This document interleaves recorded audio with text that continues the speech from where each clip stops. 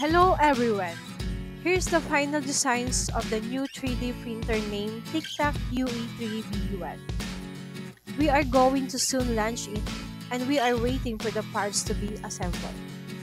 After listening to the opinions for designs from our friends, we have come to the conclusion, and here is the final design.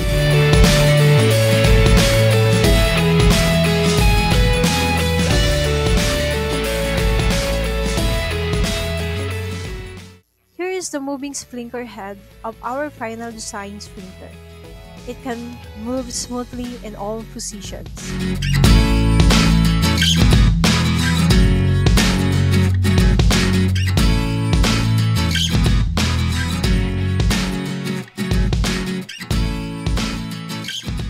Here is synchronous foley and synchronous belt positions perfectly according to the design.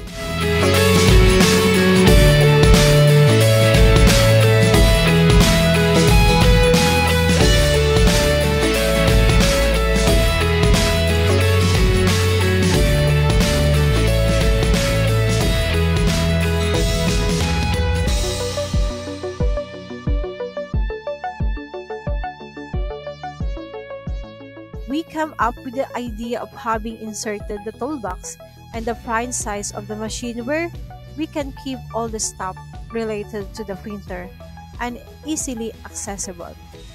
The power box and the motherboard box are well inserted at the box below.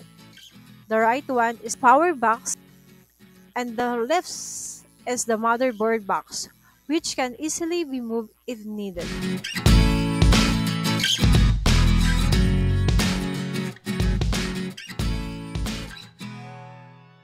The surface of the printer is also set perfectly well.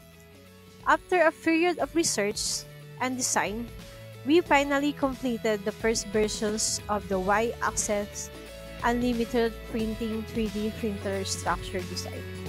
We will share this result with you.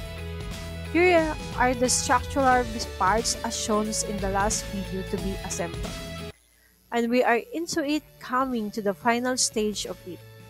Your 3D printers are slowly progressing over time. Today, some accessories has been printed and they have been installed on the printer. We will keep you posting update on this soon.